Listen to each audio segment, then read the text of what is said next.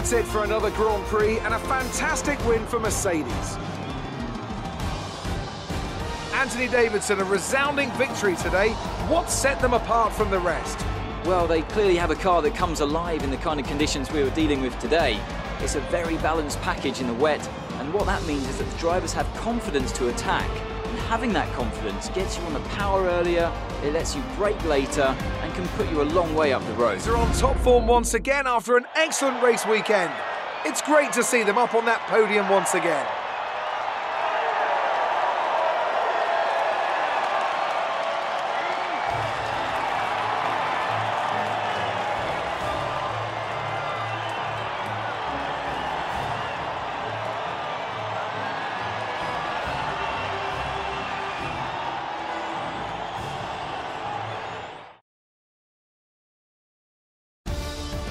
So, let's review the drivers' standings. Well, the gap at the top of the championship has been cut down after a difficult race today for our championship leader. Now, let's discuss, Ant. Who would you say is a contender for driver of the day? It's got to be Lando Norris, hasn't it? Smooth, confident and assured.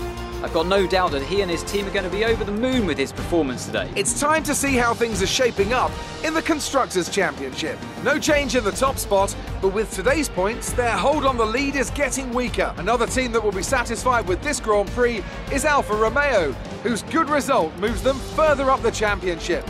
Well, that was certainly an incredible weekend of racing. Be sure to join myself and Ant for more exciting Formula One action soon.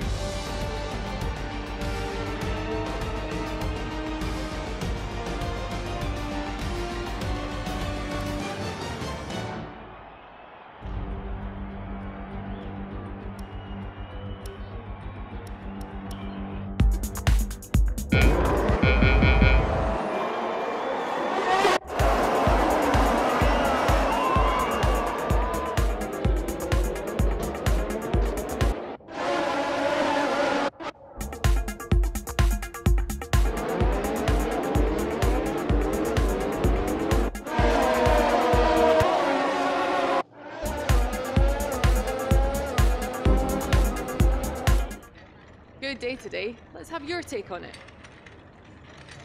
The weather was miserable today, but do you feel this was an advantage for you? So we're coming to the end of my YouTube video right now, so click on that thumbs up button if you like the video so much. Click on that bell button to subscribe for more content, and if you have any thoughts or feelings about the most recent YouTube video you just saw, share a comment right below the description so I can share some thoughts and feelings with others in the community and make them feel welcome. So I'm aka Happy Car 957. Y'all have a great day and peace out.